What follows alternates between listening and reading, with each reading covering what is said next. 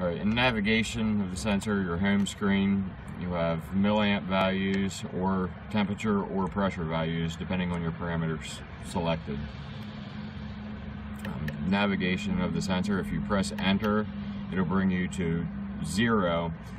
In the navigational arrows of up, you can select whether you want a 1-channel or a 2-channel mode. To change the modes, you press enter. When the status is flashing, you can use your up and down navigational keys to select 1-channel or 2-channel. After selecting what you want, press enter for 3 seconds to save the parameter. Navigating forward to channel 1 from the home screen would be press enter until 1 is selected, and notice in the upper left portion of the screen it says channel 1. Pressing the up arrows, you'll access the top portion of your parameters.